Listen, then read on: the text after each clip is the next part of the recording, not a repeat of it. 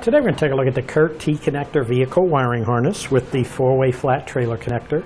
Now this is a custom fit part. It is designed to fit the 2012 and newer Chevrolet Sonic vehicles. And on a custom fit part, I always like to recommend for you to go to our website, use our fit guide, put in your year and model vehicle, and it will show you if this part will work for your application. Now this harness provides this 4-way flat trailer connector at the back of your vehicle to power your trailer's signal lights. It is compatible with 5-pole, 6-pole, and 7-pole adapters that we do sell separately on our website.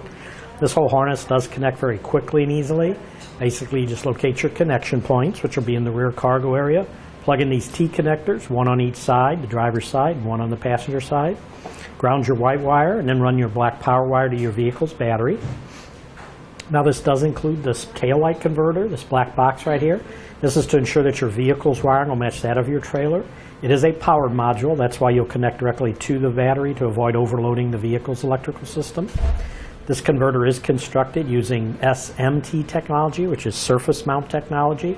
Gives you more consistent, reliable performance, maximize your trailer light yield and intensity while producing minimal heat. It'll also ensure superior operation in a lot of rough road conditions. If you notice on the 4-way, it does come with this integrated dust cap for the 4-way, so when you're not plugged into your trailer, put that over the terminals, protects them from any damage or from the elements.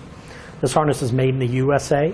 Few specs on it. The maximum amperage on the stop and turn light circuits is 5 amps per circuit. On the tail light circuit is 7.5 amps total. Now this part comes with everything laid out here on the table. Has a real nice set of detailed instructions on how to install everything with pictures.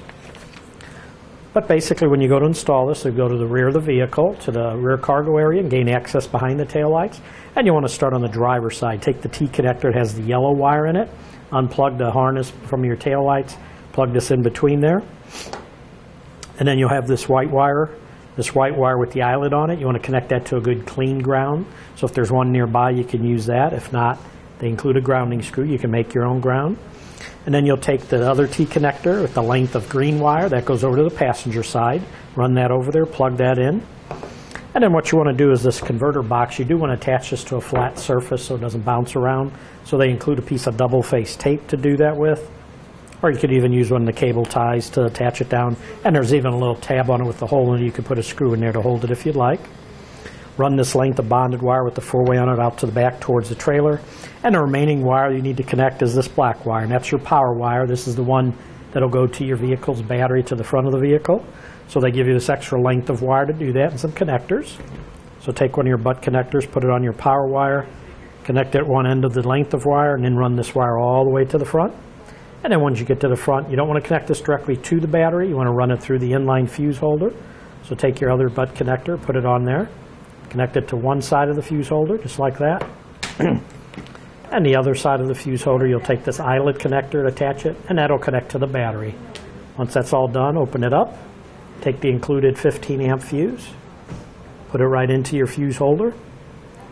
Put your cap right on there to protect it.